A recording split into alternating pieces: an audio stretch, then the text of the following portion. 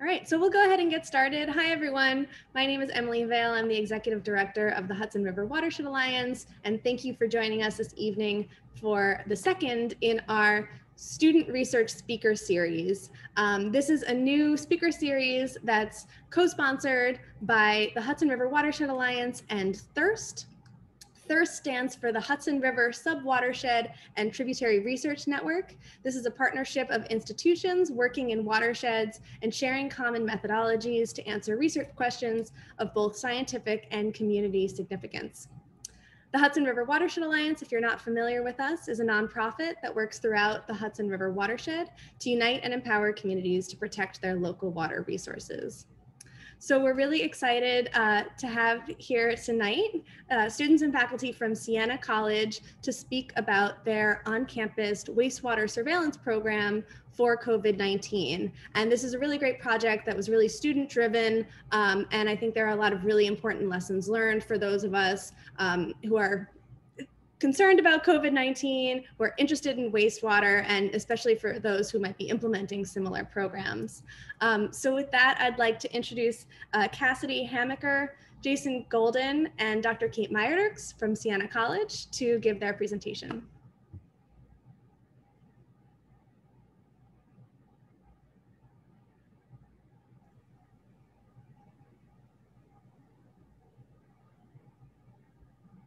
All right, so this is Siena College's COVID-19 wastewater surveillance with some lessons learned from the field and implications for watershed communities. As Emily said, I'm Jason, and with me is Cassidy and Dr. Meierdiercks. So just a couple of key points that we want to go over during the course of this presentation is that there are many communities all around the world actually that are monitoring their wastewater for the presence of SARS-CoV-2 or COVID-19 to aid with public efforts during the pandemic. Colleges and universities such as Siena are using the wastewater surveillance programs in conjunction with clinical testing to help avoid outbreaks, to monitor infection rates, and to identify and isolate infected individuals. The grassroots program here at Siena began as a result of an undergrad summer research project and has since developed into a collaborative effort between faculty, students, staff, and administrators, though the actual collection of wastewater is still largely managed and run by undergrad students. Our wastewater surveillance program has been successful with modest expertise and funding, largely due to its ability to grow and adapt, our dedicated core team, and strategic partnerships. The lessons learned from surveillance programs like those at Siena may be particularly helpful for smaller watershed communities and those with limited large-scale clinical testing capacity and resources.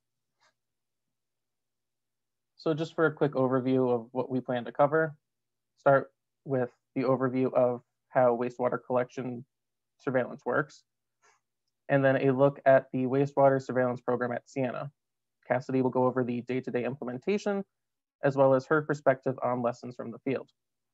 I will follow up by looking at some of the data we received, and Dr. Meierdiercks will continue with college level lessons learned from the fall semester and as we continue to look ahead into the spring and beyond, before finally closing with implications for watershed communities. So for our overview of wastewater surveillance, the SARS-CoV-2 RNA is able to be shed from symptomatic and pre-symptomatic carriers and can be detected in wastewater. So by sampling the wastewater from residence halls on campus, we can find or identify hot locations that contain the COVID RNA. And we collect the wastewater from an individual building or a cluster of buildings. And then with this information about suspected infections, we can then direct our on-campus testing resources to a more focused inspection of residents from those areas. And this is all part of our larger surveillance program to identify and isolate infected individuals and stop the spread before it even starts. So there's some benefits of wastewater surveillance in general.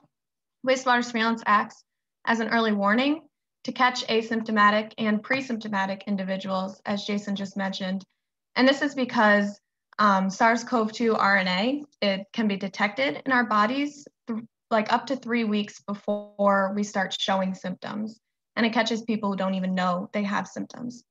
It's non-invasive and it's a pool surveillance strategy. So it really covers a large area. And trends can be monitored.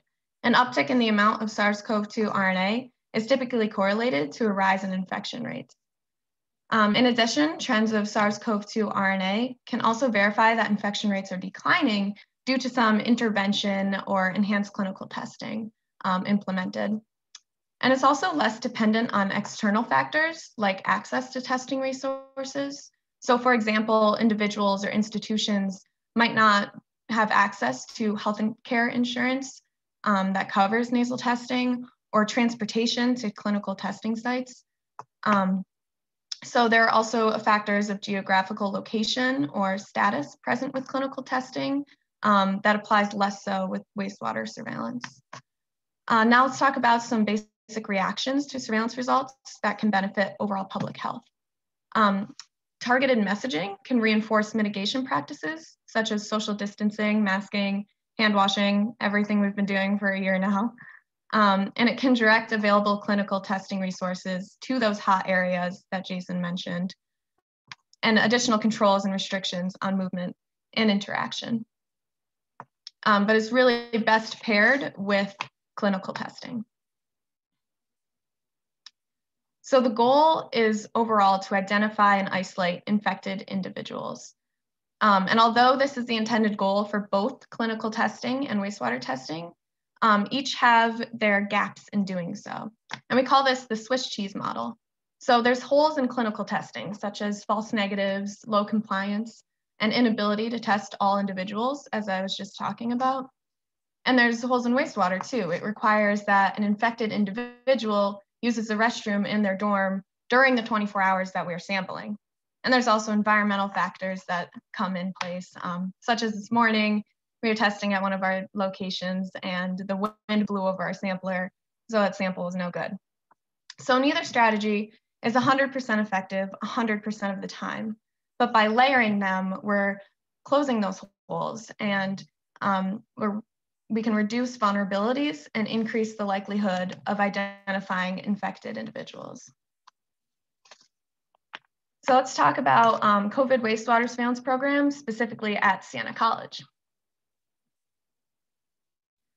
So the wastewater program at Siena started in the fall of 2020, but let's take a look at what has already been done here. So we collected wastewater samples from manholes over a 24-hour period once a week. So we started sampling on Monday mornings. We actually started with 1 sample location and we ended the program with 9 total sample locations and a 2 to 6 person field crew overall.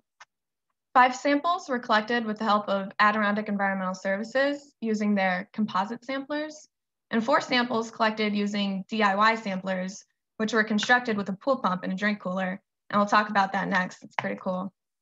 Samples were sent to Quadratic Biosciences in Syracuse, and that was on Tuesday morning. And results returned in 24 to 48 hours thereafter. So it was a pretty quick turnaround period. And results were shared with the Siena community through the COVID-19 dashboard, which just showed overall positive cases, upticks, and trends to the whole community. All right, so our DIY equipment, we got help from the Dean of School of Science, John Cummings, and it was adapted from our general scientific literature review. So all you really need is a 5-gallon Gatorade jug and a pool pump. Within the Gatorade jug, there's a glass jar.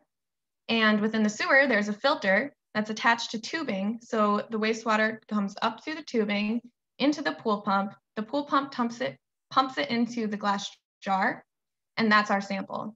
And the glass jar is surrounded by ice within the Gatorade jug. So that keeps it at the appropriate temperature. And then the only thing else you need is a manhole hook and a power source, and you're all set. And that cost around $600. So it was significantly cheaper than outsourcing. And another benefit was that it was really understandable. It was easy to run. So within the pump, there's a dial to control the speed at which it pumps. and there's an on and off switch, and that's really all there is to it. You make sure it's on the right speed and you flick it on, and that's it. So it was pretty easy. And we're also, it's independent from any other people, so we can sample whenever we would like to, where we would like to. So there's also no supply chain issues there. However, it is less mechanical, so it's more dependent on flicking that switch, turning that knob at the right time, making sure that it's at the right speed.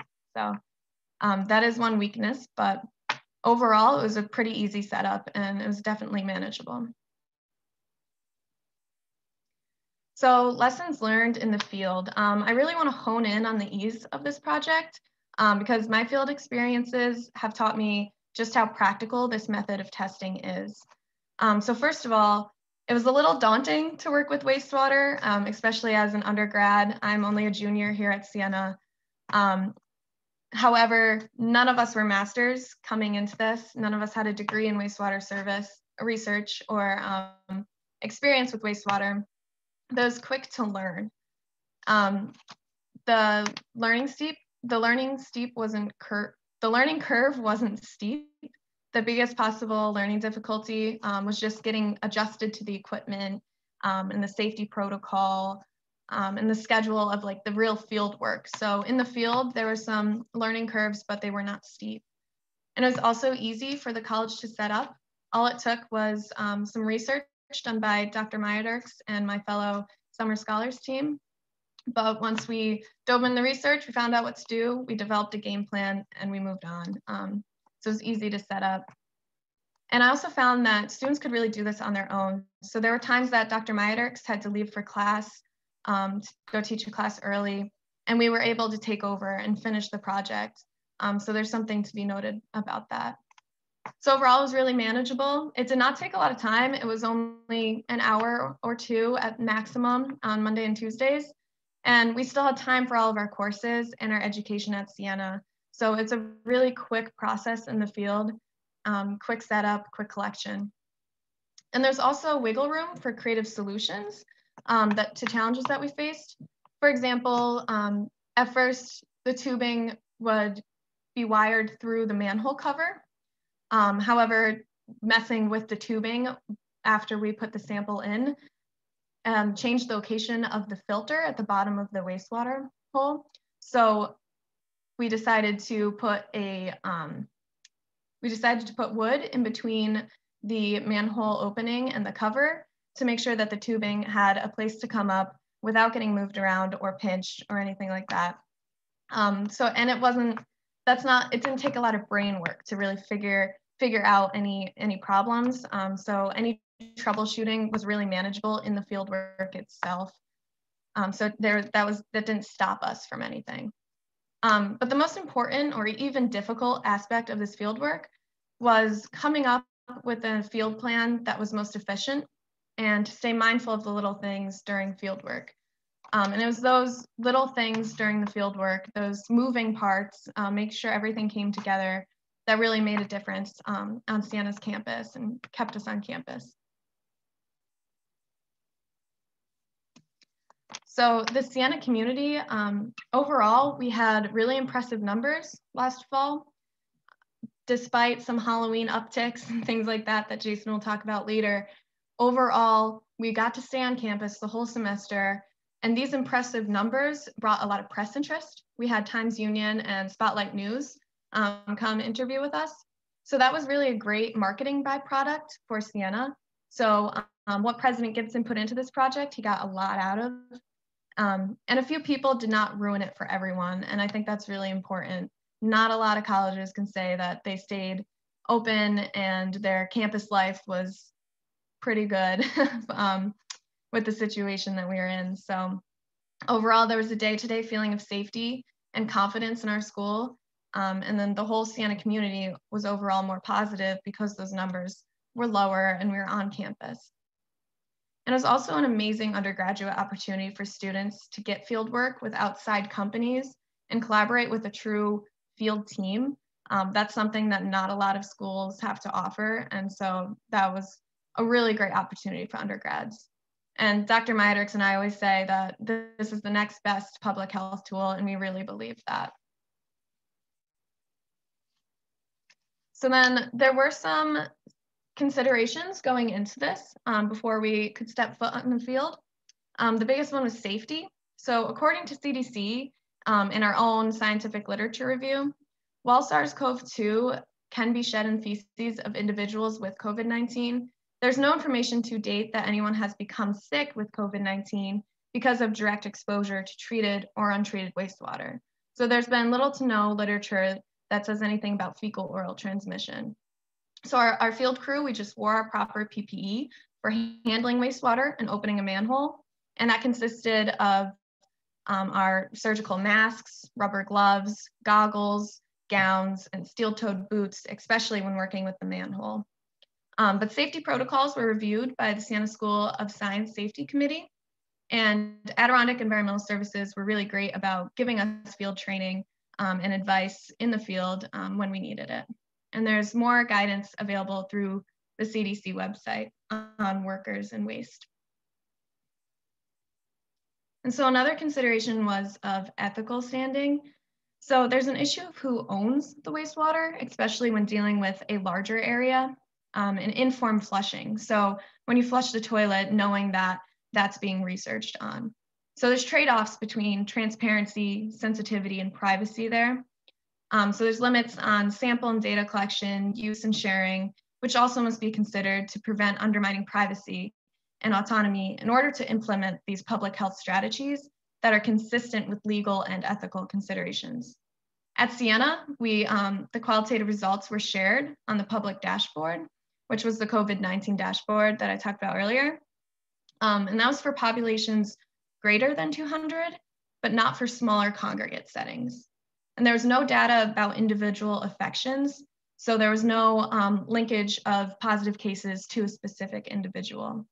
And I'll hand it off to Jason now to talk about all that data. So before I get into the data, this is just an overview of where we sampled around campus. This is basically all of Siena, and as you can see, it consists of most of it. The one site I think of importance is what Cassidy mentioned earlier, the Golf Center, the one in the middle right there. It collected most of the dorm places on campus besides the Friary, McCluskey, and Cushing, which are both townhouse villages, which I'll get into in a little bit. So from the data we got back, we were able to determine for each site if no SARS-CoV-2 RNA is detected, which will indicate as green. If the RNA is detected but not quantifiable, which means it is at a level near the detection limit of the instrument used. And then red would be if the RNA is detected and quantifiable. So what we can do is then compare at what levels the CoV-2 RNA is detected at each dorm, and then compare it with the positive cases on campus to try and analyze it for any trends. But first, the actual process of the RNA extraction. It's used with an RT-qPCR test, which is very similar to the clinical tests. So with the diagram on the right, it starts with collecting the wastewater, and then from that RNA extraction, and then through reverse transcription, cDNA is made, which then the RT-qPCR test is able to amplify it. So 3 tests are done to copy the cDNA. And if 3 out of 3 of those tests are positive for the COVID RNA, and they're all at above 5 genome copies per milliliter, we are able to quantify the concentration. It's also important to measure the crassphage fecal marker to normalize the COVID RNA concentration. Since everyone has crassphage RNA in their feces, it's important to figure out if there was a lot of fecal matter that had COVID in it, and we can find that out by comparing it with how much of the crassphage there was. As stated before, individuals who may shed the virus in their feces can be found several days before they could ever receive a positive clinical test. and they could also be shedding the virus for several weeks after they recover. One of the issues right now, though, is that there's no way to estimate the number of infected individuals because there's just so much variability in the amount of virus that each person can shed in their feces. So taking a look at the fall, we have the graph of positive cases on campus from our COVID-19 dashboard. Some of the questions we posed was, how well do the clinical testing results and the wastewater results correlate? Do we see evidence of enhanced mitigation strategies in both of the results? And that would refer to that 2 week of enhanced mitigation, where from October 3rd to October 17th, we went into 2 weeks of a soft lockdown where between building travel was restricted and the only dining options were takeout. And then do we see evidence of potential super spreader events like the Halloween weekend, where we would expect cases to rise because unfortunately people were probably still hanging out and partying regardless of restrictions. So for this slide, we have two of the freshman dorms being Hines and Ryan. For the most part, they're mostly green. And I want to bring attention to Hines on the left, where it seems to almost perfectly follow the upticks of the clinical testing on the bottom compared to the wastewater on the top. So when for the wastewater, it started to become detected, we see a rise in positive cases around September 22nd. And then during the soft lockdown at the beginning of October, cases or the wastewater goes back to not detected before then after Halloween, where cases rise, wastewater detection also rises. Yeah, and then, which is in complete contrast to the upperclassmen townhouses, which is a collection of buildings that was all tested together. From week 3, the September 29th, they're mostly red for the entire time, even during the soft lockdown. And it's only around Halloween for both of them that we see the wastewater start to go down a little bit before it finally rises again. But it doesn't really correlate with the results that we would expect with a super spreader event. So to answer our questions, how well do they relate to each other? It's just right now with our technology, it's really hard to tell. One of the issues with wastewater testing is that even if someone is no longer showing symptoms and cannot spread it to others, it can still be shed in their feces. And if someone had it for 2 weeks, they're still going to be shedding it. So there's no way to know right now if the two really correlate together. Do the enhanced mitigation strategies work?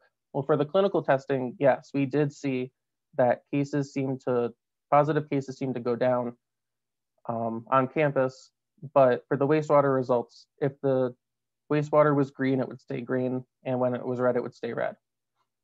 Do we see evidence of the super spreader events? It looks like the clinical tests did rise, as did the positivity rate in the community, but for whatever reason, the upperclassmen townhouses actually went down after Halloween. And there's just a lot of issues right now with uncertainties in the data and with privacy. But Siena and other colleges have actually reported that they've been able to identify one or more asymptomatic individual, and even just stopping one person before they start being able to spread is enough to possibly prevent an outbreak. So when looking at what comes next, we're going to continue to monitor in the same way with the same numbers in the data that we've been receiving. But we're also going to be looking at whether less of a qualitative look at the COVID data, whether or not we can see it, but more of a qualitative. We're going to look to see if the amount of the RNA detected is going up and down, and that could be a good indication of if people are still getting the virus. And we're also going to up the sampling to twice a week so that we can try to better monitor trends, which may also provide additional insight.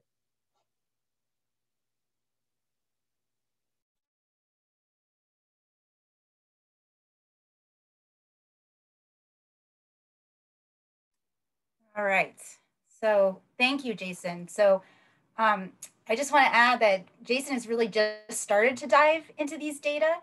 And as we collect more data this spring, and especially with the twice weekly sampling, he's going to continue to analyze it. So I'm sure he'll come up with even more insights that we'll be able to share down the road. So Jason and Cassidy, I think, did a really nice job at presenting an overview of wastewater surveillance and also how wastewater surveillance is being used at Siena. What I wanted to do was take a step back a little bit, or zoom out, if you will, and talk about lessons learned at the college level, and particularly how the lessons that we've learned at Siena could be useful for an individual or an institution or an organization that is thinking about doing wastewater surveillance in their own community. So, all right, of course, I'm the one with technology issues. Okay, there we go. Okay, so a little bit of context. So how did Siena embrace, or why did Siena embrace wastewater surveillance in the fall semester? Well, it all began during the summer. There was some real concern on campus over Siena's clinical testing resources and their plan for clinical surveillance. You know, we weren't one of the big universities. We didn't have the resources to test every single student, you know, every other day. And so wastewater surveillance was discussed as a way to kind of fill those gaps, as Cassidy mentioned, kind of the idea of that Swiss cheese model. I think the other reason that Siena has really embraced wastewater surveillance is this idea that it was a student-initiated project. So as Cassidy mentioned, she and another student started doing research over the summer about how wastewater surveillance could be implemented at Siena. We pitched that idea to President Gibson, and he said yes. He gave us the go-ahead. And I think it just speaks to this idea that Siena and President Gibson in particular really want to support student initiatives. So it was a win-win situation. Now, looking ahead to the fall, how wastewater surveillance was used at Siena, as was mentioned, was really to target that clinical testing to specific dorms, right? So we started off this semester with, let's say we had about 60 clinical tests for the week. And I mean, that was kind of a typical number. So if we were going to randomly assign those clinical tests to the entire student population, what that meant is that we were only going to be able to test 2% of the students that week. But let's say we got some hot water at dorm A, what we could do was then direct all of those 60 clinical tests to that one dorm. And what that meant is that instead of testing 2% of the students in that dorm, we could then test 20%. And therefore, really increasing the likelihood that we would be able to catch an infected individual. Now for spring, this semester, we just started on Monday, we have a lot more clinical testing resources. So you could make the argument, okay, we have a lot more clinical tests. Maybe we don't need wastewater surveillance, but you know, as Cassidy pointed out, there's still those holes in the clinical testing. So we're continuing the wastewater, we're actually increasing the wastewater sampling, and we're still going to direct clinical testing resources based on the wastewater results. And also, as Jason mentioned, by looking at those trends, the goal is to look for upticks in the SARS-2 RNA and hopefully prevent the outbreak. Now, looking ahead, how could wastewater surveillance be used even beyond the spring semester? And you know, we may want to decide to continue wastewater surveillance, especially in the fall, if most students, faculty, and staff are vaccinated and we're no longer doing the clinical surveillance. Wastewater surveillance might be a good way just to kind of get a sense of how we're doing on campus. We also have the structure in place. You know, heaven forbid we have another pandemic. Wastewater surveillance has been used for cholera outbreaks, typhoid outbreaks, polio outbreaks, salmonella outbreaks, influenza. So there's lots of opportunities there for public health. And then another reason why we might want to be continuing to use wastewater is there's been several research labs that have detected COVID variants in wastewater. And so there's been a couple news articles about that. So even before it was detected in the clinical testing, the clinical tests, researchers have detected variants in the wastewater. Okay, so Siena has kind of embraced this wastewater surveillance program. We've been able to continue the program now into the spring semester. And this next slide, as we're in the field and talking about what works for our wastewater surveillance program, it's a little different than what you might hear, at your typical wastewater surveillance webinar, which you might read in a newspaper article. Often you hear that in order to do wastewater surveillance, you need all of this expertise. So you need expertise in wastewater collection and handling, analytical methods, public health. A lot of the wastewater surveillance is being run by the state or these big research universities. But the point that Cassidy made is that really our team had none of these. I mean, I'm a watershed person, but I had never even really thought about doing wastewater research until the summer. So we don't have the same level of expertise as some other colleges and universities, but what we lack in expertise, we make up in pure grit. So why has the program been successful at Siena? And I really think it's due to this dedicated core team, right? Not only the physical support, like helping and collect those samples, but the emotional support, the ability to wear hats. As Cassidy mentioned, you have to troubleshoot out in the field. You have to propose how this data could be used for public health measures. And I also think this ability to grow and adapt. So the weekly sampling plan can change last minute. So sometimes we're making decisions about where to sample, how to sample at 10:30 on a Sunday night, and we have to be ready to implement those by 8 a.m. the next morning. And then finally, strategic partnerships. So what we lacked in technical expertise, we made up for by building strategic partnerships. And so some of those partnerships include things like the students and faculty working with engineering contractors. We worked really closely with the college emergency management team, really thinking about how the wastewater data could be most helpful for them. We partnered with the lab. Siena Facilities helped us map out the sewer network, the safety committee, communications, how to talk about this data on the website. But I will say, we wouldn't have been able to do this without all the strategic partnerships. But the caveat here is that, the more partners you have, the more moving pieces. And this is what Cassidy was talking about, the more partners you have, the more moving pieces that need to come together by 8 a.m. on that Monday morning sampling. Okay, so that is some of the lessons learned from Siena. What we wanted to do for this presentation is think about our experiences here at Siena and how that might be useful for a watershed community. A watershed community that's a little bit smaller or might not have access to lots of clinical testing. And so, the point here is that Siena's experience might be particularly relevant to those communities. We didn't have a lot of funding. We didn't have a lot of expertise as some of the big universities did, but we made it work. And we think that you can too, if you have these certain ingredients, recipe, and then the budget is a big point as well, right? So the ingredients, we think that if you have some of the same ingredients that we had at Siena, you could make this work, right? So that's the ability to adapt. The 10:30 emails, changing things on the fly. You have to have your core team. You need your squad to troubleshoot with those strategic partnerships. And so, the expertise is preferred, but it's certainly not required.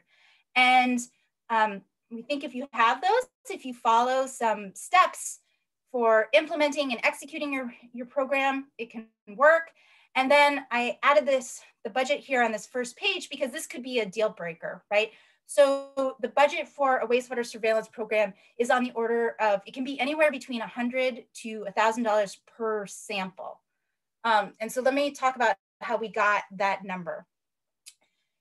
So the cost, the 100 to 1,000 budget, it really depends on your goals and your sampling plan. So if you just have one location that you want to sample once per week, you might find that it's, budget is quite reasonable. Available labor. So we worked with students. They do a lot of the field sampling. Faculty worked on this. All the faculty time is donated. And a lot of the work that we did was in-house versus through contractors. So we identified the sample locations, prepped everything. So we did a lot of the in-house stuff for the sampling. We built our own samplers. Startup costs. So Cassidy mentioned that we made our own samplers. They cost about $600. If you wanted to buy the industry standard, which is that ISCO sampler down there, it's about $6,000. You might not be able to find it right now. I know at least in the summer and the fall when we were thinking about growing our program, those samplers weren't available. Or you could do a grab sample or a more sample where you're just sticking a bucket or some gauze into the manhole. Sample collection can be anywhere between tens of dollars, hundreds of dollars. The lab analysis, depending on whether or not you're doing in-house or partnering with a university, can be tens of dollars versus a commercial lab, which can be about 300. And then of course the labor. So the labor is not factored into that $100 to $1,000 cost. Okay, so the recipe here. So this is what we did at Siena, and we thought it could work for a watershed community, right? So we started off over the summer assembling our core team, identifying partnerships. We worked with the emergency management team at Siena to decide where we were going to test and how we were going to use the data. We determined the population and the time scale, right? So we looked at whether or not we could test every single townhouse. And that was just going to be, that's what Siena wanted to do. They wanted to test every single townhouse. That was not going to be possible. So we tested dorm clusters, but a community, they could test anywhere from a wastewater treatment plant to a congregate living setting. So we do test a building where it's congregate, so less than 200 people living there. Decide weekly to daily.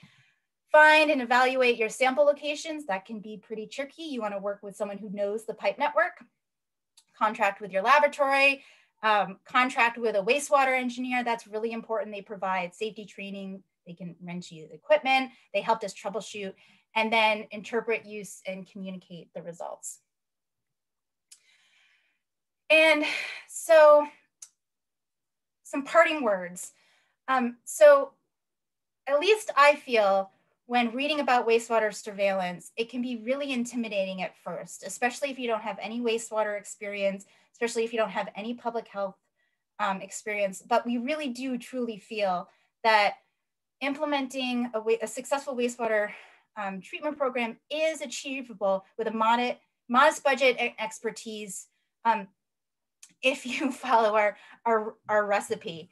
And you have the right ingredients. But I will say, Cassidy and Jason make it look so easy, but I will say before you dive into wastewater sampling, just know it is physically, intellectually, and emotionally exhausting work. It can be really tough, but it's so worth it. So the benefits to the community, the benefits to us personally, outweigh any of those negatives. So just a few quotes from the students who work on this project, right? I'll end with Cassidy, who said in one of our Siena newsletters, right? So no amount of appraisal can match the immense feeling of pride and satisfaction that summer research has given me. The knowledge and skill set I have developed are so valuable, and the work we did will make such a difference for our community and the environment. Nothing beats the feeling of all that work coming together and being applied. So I will end there by just acknowledging everybody who contributed to this project. There's Jen and Annie. They were out with us early this morning. Everybody who worked on the field, out in the field, helping us map the pipe network, our Siena colleagues. The wastewater surveillance academic community was tremendous. Everybody was so generous and donating their time to talk with us to figure out how we could make this work at Siena. I have a document with works cited and references that I'm going to ask Emily to put in the chat, so you can take a look at some of the resources that we found helpful when we were building our program and putting together this presentation. And then finally, if you have any questions, feel free to email me at any point. So I think that is it.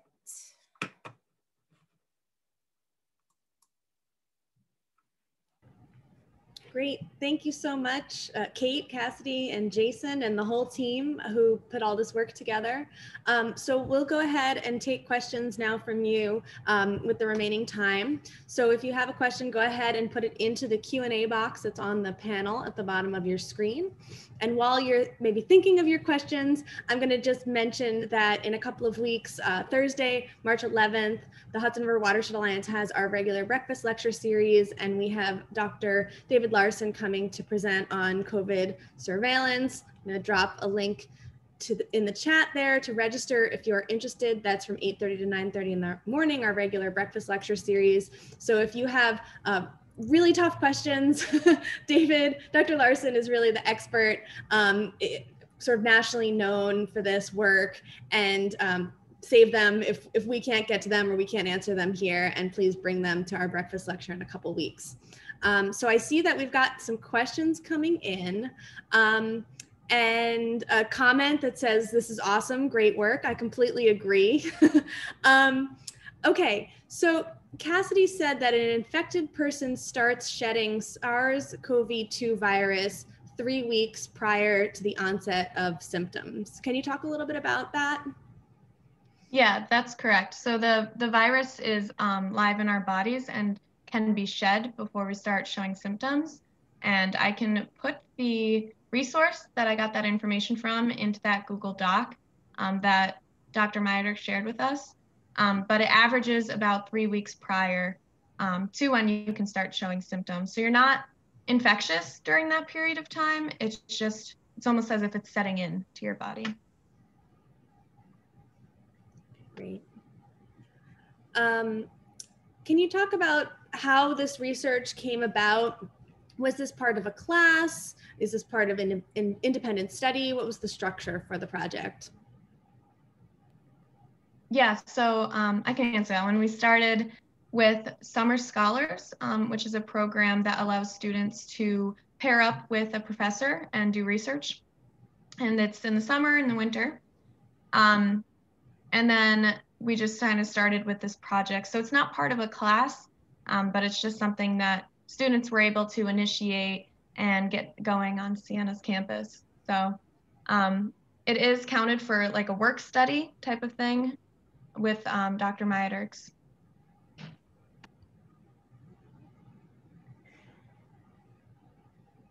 Okay, great. Can you talk a little more about the SARS-CoV-2 variants that are found in wastewater? How are those identified? What is that process like?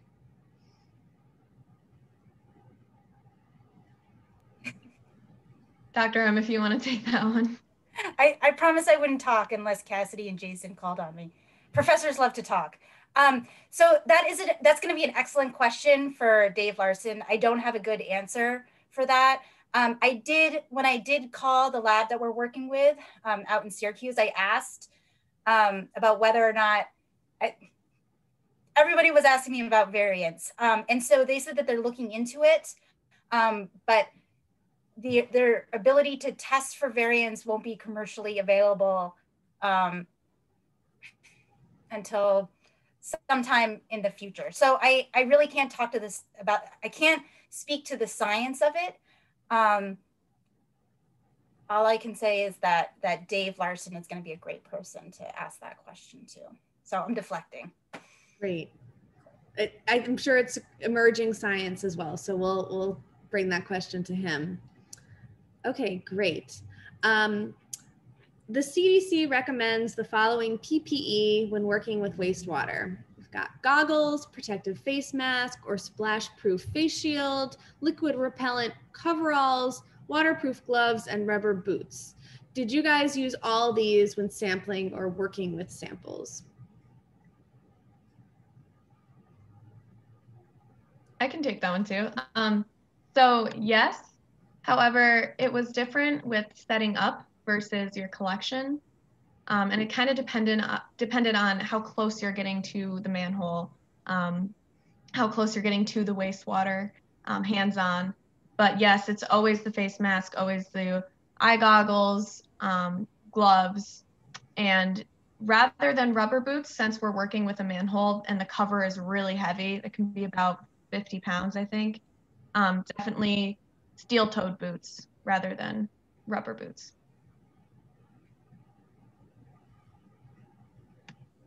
Can I add just one thing, Cassidy? Yeah, yeah. So, so those are the CDC recommendations and kind of the philosophy here, the safety philosophy. Those are the CDC recommendations, and that's what we put in the training for the students. And all of that PPE is available to anyone who wants to use it for wastewater surveillance. The reality is when you're out in the field, right? So like even today, using the face mask and the goggles, they get really foggy. So when you're out there doing this work, the philosophy then becomes, what do I need to be as safe as possible out in the field? And so if you're wearing goggles and you can't see and that's why you get wastewater splashed on you, it defeats the purpose of having the goggles. So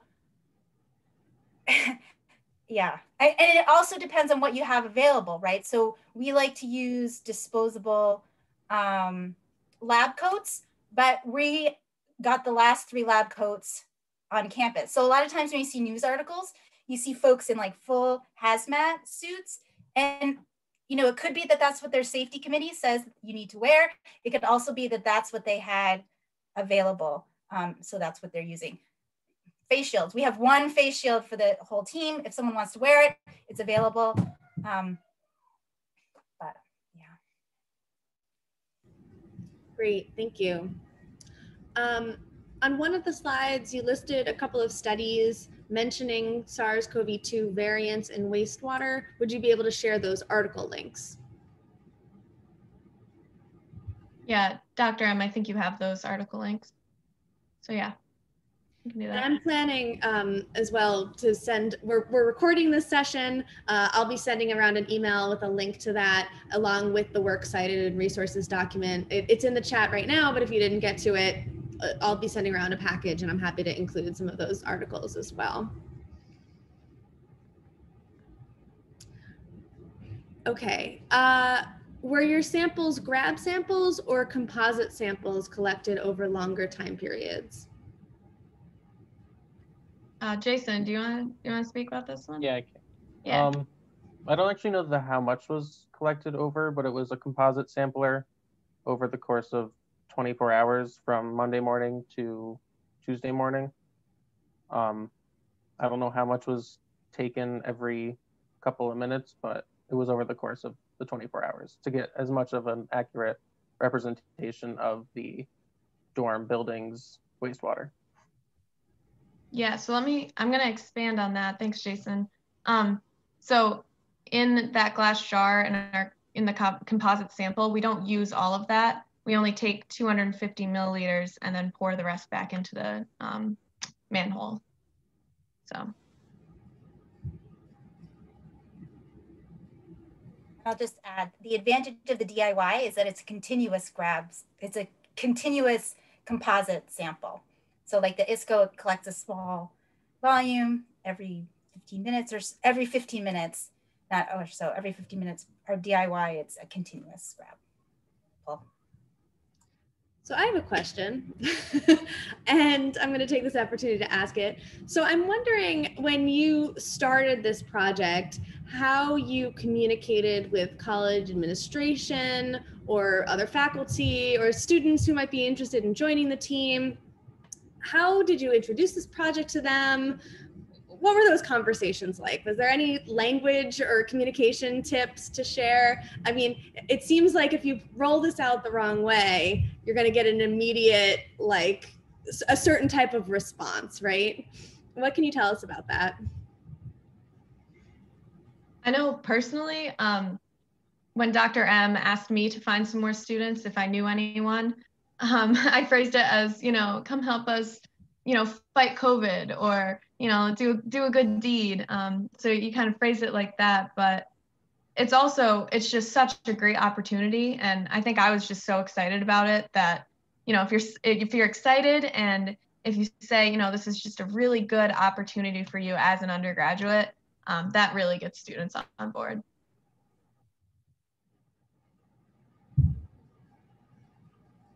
Oh, I can speak from the faculty perspective. I will say that it was pretty tough at the beginning to sell wastewater surveillance. And then it was after there was a big news article about, was it Arizona University that claimed that they were able to catch 1 or 2 asymptomatic individuals and prevent an outbreak in a dorm. So I think we really needed kind of that personal story, that anecdote of how valuable wastewater surveillance is in order for the campus to really get on board. Even this idea of filling the gaps with the clinical surveillance, there were still folks who weren't quite on board. I will say, in terms of the ethical considerations, I didn't do a good enough job. At the beginning, we started with that pilot project. So we were collecting wastewater from a single location from the summer. And I was just doing my best to get the program up and running. I felt like we were telling everybody that we were doing wastewater because we were so excited about it, but we presented the results of the pilot project to the faculty. And I will say, in particular, the philosophers were kind of concerned about the ethical considerations. And so that was a really, really good conversation to have. And we should have had it back in the summer. So that's one kind of lesson learned. And I wish we had done the informed flushing conversation earlier. But so that's something to think about for folks who are doing this or thinking about doing this. We got a comment in from Ray Kepner that I just want to read. It takes special people to work with wastewater, so kudos to you all. Great job. And I agree, Ray. Thanks for saying that. When you were sampling the wastewater, did you test for anything else other than the COVID RNA? Any other water quality indicators that might be useful?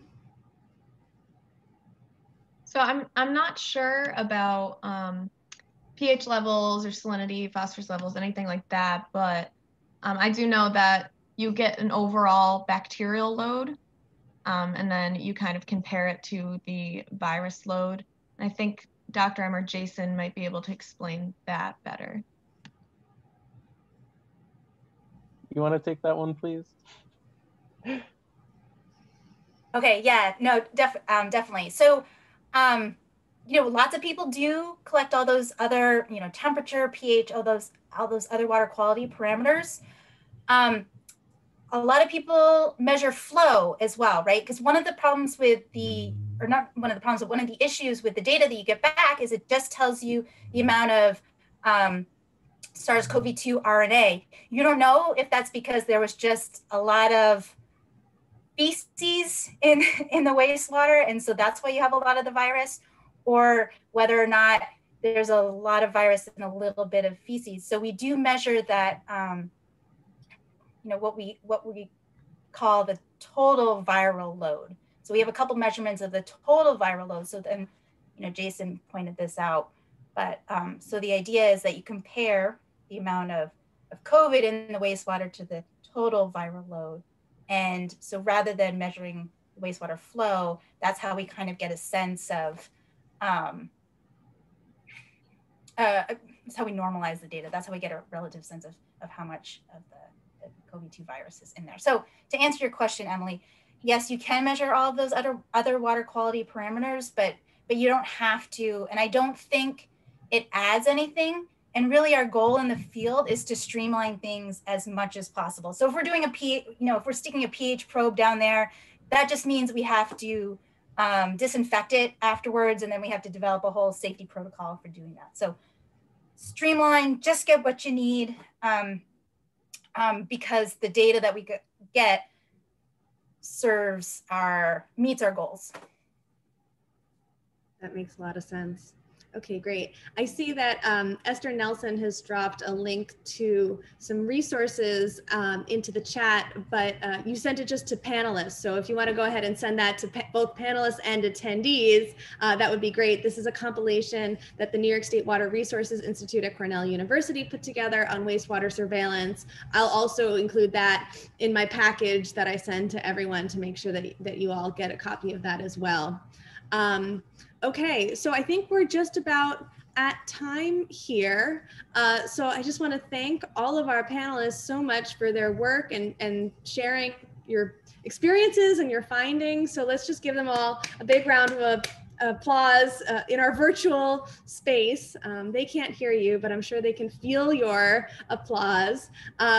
If you have any follow-up questions, Kate has provided her contact information, but we really encourage you to jump on our breakfast lecture webinar that's on March 11th, Thursday from 8:30 to 9:30 in the morning. And I can share the registration link with all the participants as well. So thank you everyone for joining us. And we hope to see you again soon. Thank you, Emily. And thank you, Cassidy and Jason. Thank you guys. And thanks for everyone who joined us. Yeah, thanks.